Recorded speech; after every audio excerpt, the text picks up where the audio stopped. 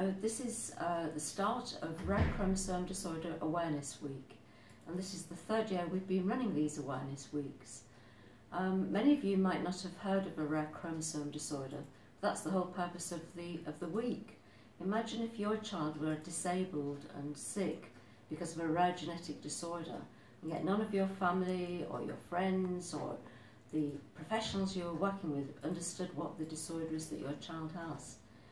The purpose of this week is to let people know exactly what our families are dealing with, why the children are like they are, and how you might be able to help and support them.